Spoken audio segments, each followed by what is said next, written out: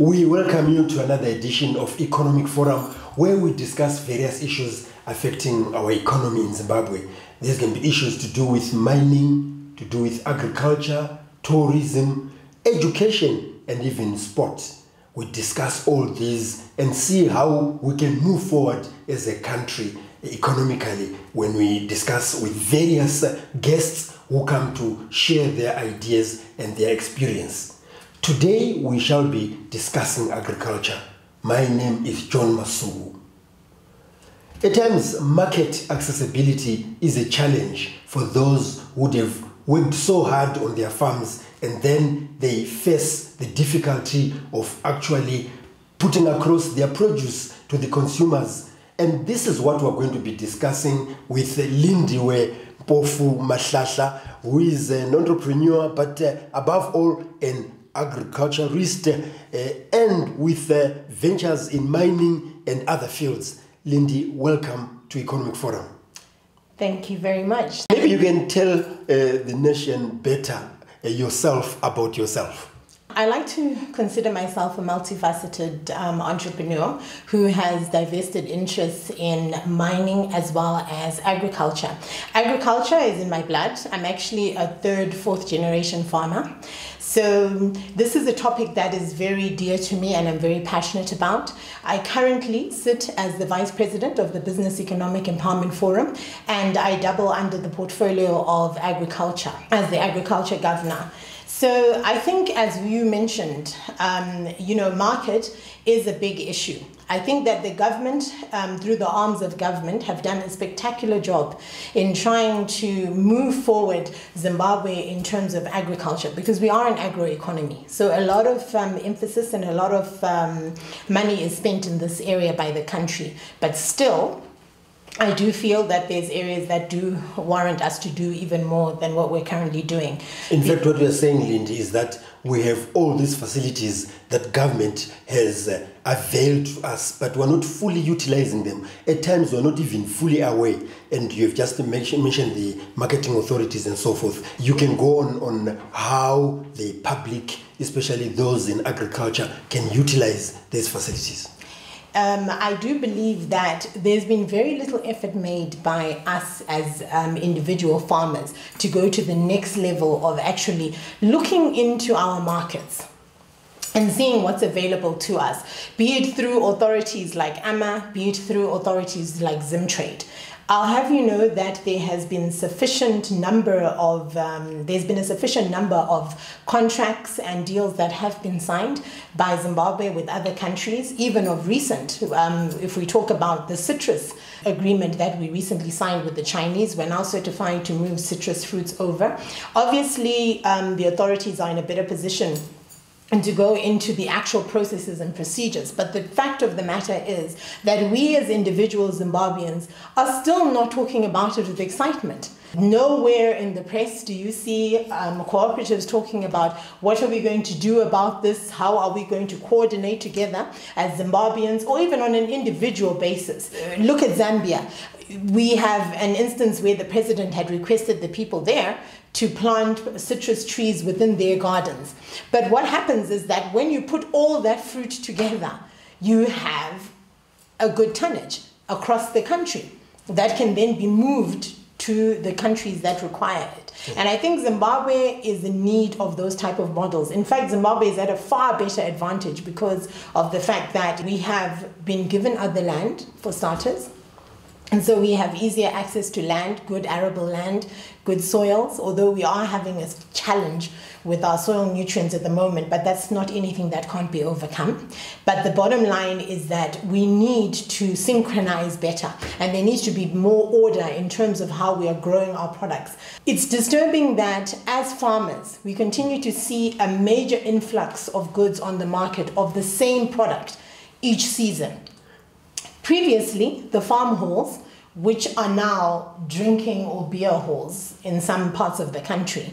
And this is not the proper way to do things, because those farm halls had a purpose, and the purpose was that the farmers within those areas would be able to gather together at the beginning of the season with the data that we're supposed to access from AMA, and AMA does do reports as well as statistical departments within government. Although we may be a bit behind, but you certainly can gather enough information to see about the consumptions within the different areas or provinces. But Lindy, while you are there, why have we not moved from the old ways of doing things? You mentioned that you are third or fourth generation in agriculture in your own family, but surely you are not talking about what your grand or your great-grandparents were doing, but you've moved on and you are doing your agriculture in realistic terms as things happen nowadays.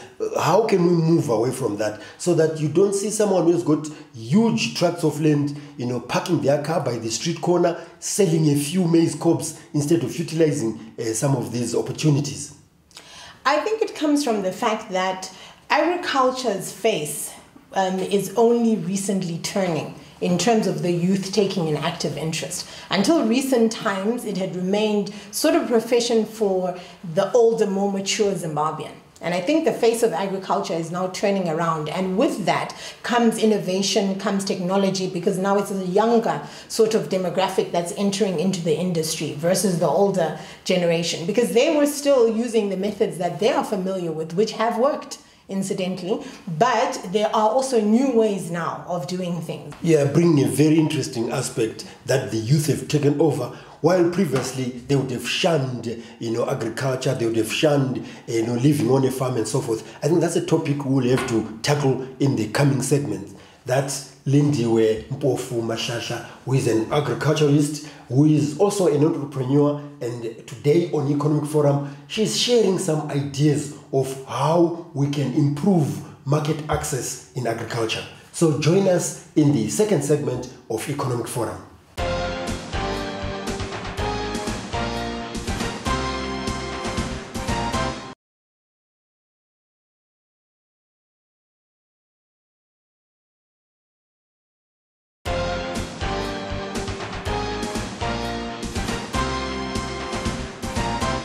We are now in the second segment of Economic Forum, where today we are discussing market access to agriculture. And we have an agriculturist here, Lindy Mpofu Mahlahla, who is an entrepreneur as well, and who is looking beyond the farm and saying what then happens from the farm, the produce that I've produced, where does it go to? So you need a lot of planning, you have to schedule your program very well, and you want to go straight into that, the scheduling.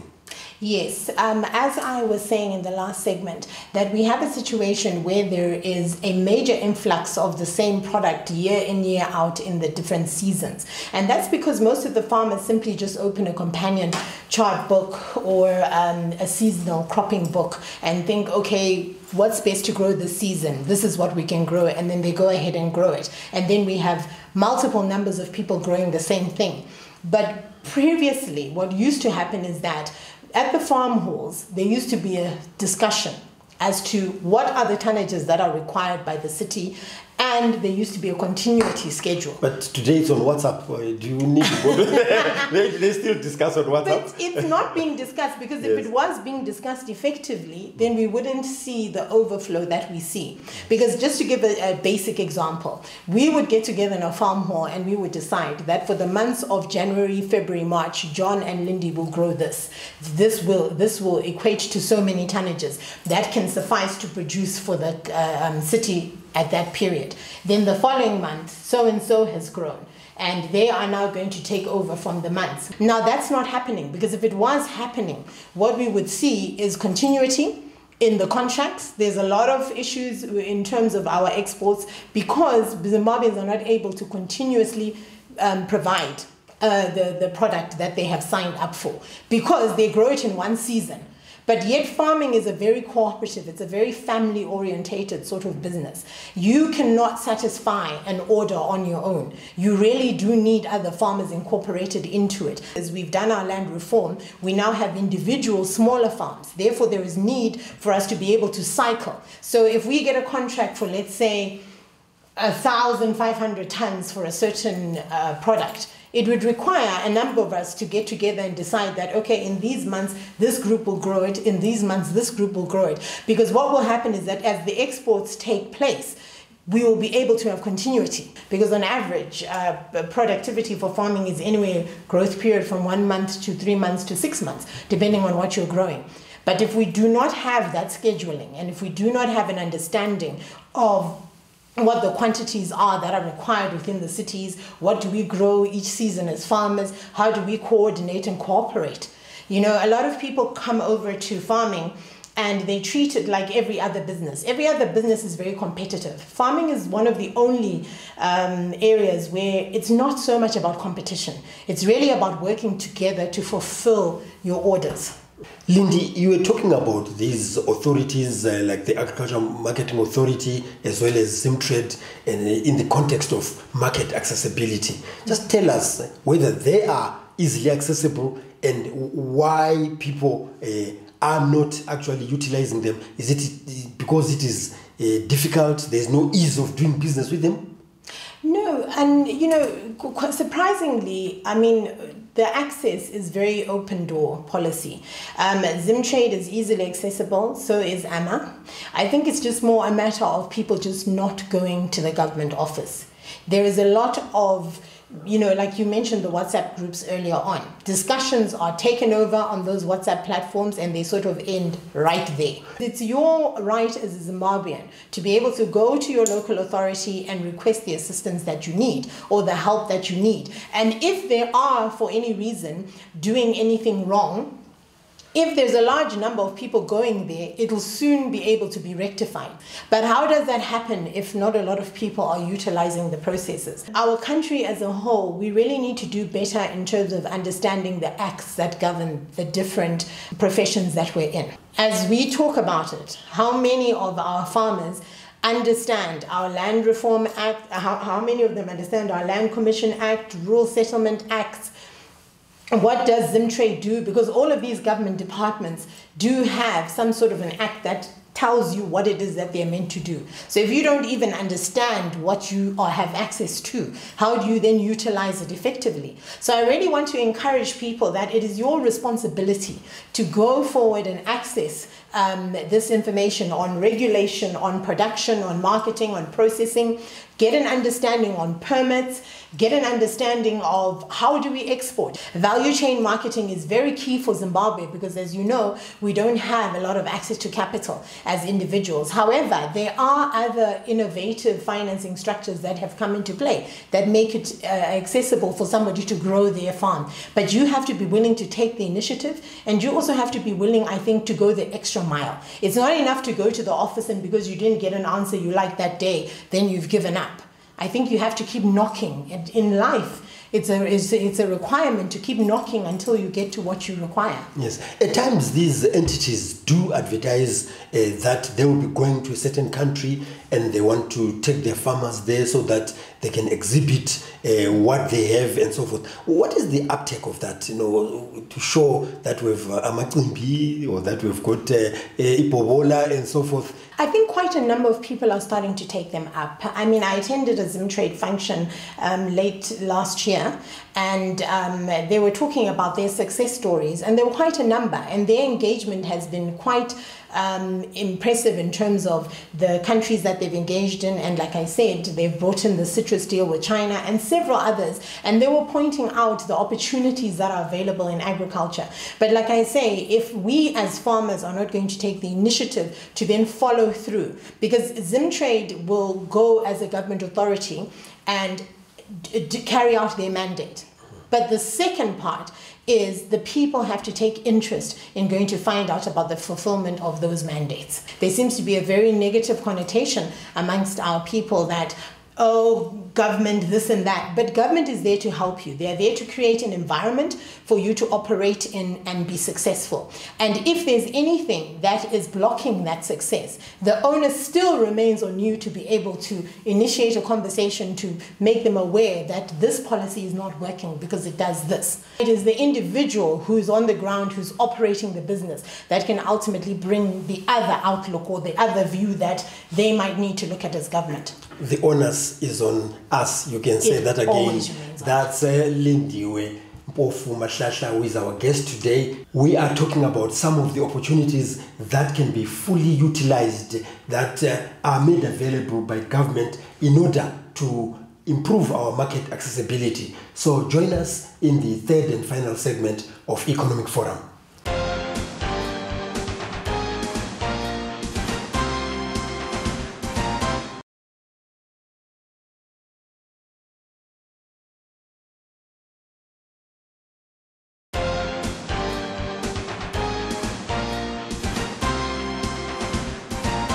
We are now in the third and final segment of Economic Forum, where we are discussing access to markets in agriculture, and our guest is Lindiwe Mpofu Mahlahla, who is an agriculturalist, but she is also multifaceted because she's also into mining and other ventures. Lindiwe, as we talk about agriculture, recently His Excellency the President, addressing a summit in Senegal, said we are being driven by village wisdom in our agriculture, and in that regard we are doing well. How did you understand that statement in the context of all these things that we've been talking about? I understood it to mean, because he did give an explanation thereafter of what happened with the wheat season. And the reason Zimbabwe was successful with the wheat harvest was because we did take into account the stats that were used in terms of how much wheat do we utilize and need as a nation. And that was then translated to the actual tonnages that we require to grow. And these were given to people to grow individually. So it was small numbers of people making up large tonnages, and which is what I was referencing earlier, that farming is very much largely based on cooperation. Without cooperation, it's very difficult to be successful in farming. Of course, the larger entities can be successful individually, but with the type of dynamic that we have in Zimbabwe, it does become necessary for us to be able to utilize our land effectively by working cooperatively, using village wisdom, because village wisdom and villages work together and coordinate and cooperate. While we use village wisdom, enter the youth, as you said earlier on, that they've shown a big interest in agriculture. Tell us more. That's of interest, because in the past they would shun farming, they would shun even doing agricultural courses and so forth. And you're saying you are categorized as a youth, Lindy. You are into farming and agriculture big time. Tell us more. This is definitely an exciting time, I think, to be alive for any youth or anyone who is interested in farming, because I think Africa, Zimbabwe, has really come into its own in terms of understanding the vast opportunities that lie in agriculture. And not only that, let's remember that one of the quickest wealth ways of creating or generating wealth for yourself is through farming. Farming, as long as you have land, if you don't have water or a borehole, you have rain. You can make something happen for yourself. The possibilities of how you can capitalize yourself on agriculture have now finally come to the forefront for youth, because I think for many years the discussion was agriculture, but not the figures attached to agriculture. So now there has been I think an awakening of just how effective and how quickly you can make money from agriculture. So that has sort of championed the youth now to take a more active interest and to explore the opportunities available to them, which is why I'm here pushing the fact that don't just look at your farming business at a basic level. Take it to the next level of understanding the markets, understand the international markets, understand the international requirements. Because as you build your business, it's important for you to start by understanding, where am I going? Where am I heading to? So I think a lot of people just think, okay, I'm going to grow this and then that's it. You need to understand the gradual process of how you plan to grow your business. Yes. How about access to capital? Is it an excuse of not even venturing into agriculture as a young person so that you can also make money? I see other young people are even utilizing their rural homes in order to grow some of the crops that can actually earn them money. On this program, quite often we have Mr. Basil Nyabadza explaining about the value of garlic, ginger, and turmeric. Yes. Look, capital is always going to be an issue. I think for us as Africans, we've long since had an issue of access to capital. However, agriculture is one of those areas, just like what you saw with what happened in mining. Did the youth or the Makorokoza have capital? They just simply went and they dug. They dug, used the geological knowledge they have to access the belt. Similar to agriculture. As I said before, if I have a hectare, for example, it's an issue of getting myself that hoe and getting myself that shovel to dig and clear my land. From there, put down a crop that I know is going to have returns. We've got the presidential inputs that are successful. People are getting minimums of maybe 5, at worst you're going to get maybe 5 tons. So at 5 tons, sitting at a rate of 300 or so for a ton, you already have enough for you to be able to start to incrementally grow yourself. It's not an overnight affair, and I appreciate that. But the fact is that it can still be done. So this is why I'm here to encourage youth out there that at the end of the day, with or without the capital that you think you require, it is possible to start, because agriculture is God-given. Rain will still be able to sustain a crop that you grow. As long as you've dug the ground, as long as you've used manure, you can use organic methods to get yourself that first crop, to get yourself kick-started. There are a lot of people, our parents did that. Did they have banks in the 60s? But I'm sure you went to school, and you were going to school of agriculture, as it were, isn't it? So I think that on one side, definitely there's a way to go around it. But in terms of is there capital available, there have been various programs. There have been various banks that have been created that are targeted at youth, that are targeted at women. And it's necessary for us to utilize those banks. I know that there are banks that have been availed that are created for the sole purpose of certain target margin groups. There have been complaints from youth that they have not been able to access the money that they feel they should. But again, I feel that it's a conversation that the youth also need to have with the bank. The Ministry of SMEs, Women Affairs, is responsible for those banks. So it's also an engagement by the youth groups to go to the ministry to talk about what challenges are they experiencing and how can these be reviewed. I know, Lindy, you can go on and on, but that's Lindy Mpofu, Mahlahla, an agriculturist who has been sharing some ideas about market accessibility in agriculture, how we can utilize the services that are made available by government, how we can actually understand the processes that we have to follow in order to benefit from them. So what remains is to thank you, Lindy, for coming to the program Economic Forum. If you've missed some of the episodes of Economic Forum, you can view them on our YouTube channel, which is Economic Forum Zimbabwe. So on behalf of Lindy Mpofu, Mahlahla, our guest, and the production crew, this is John Masugu wishing you happy farming.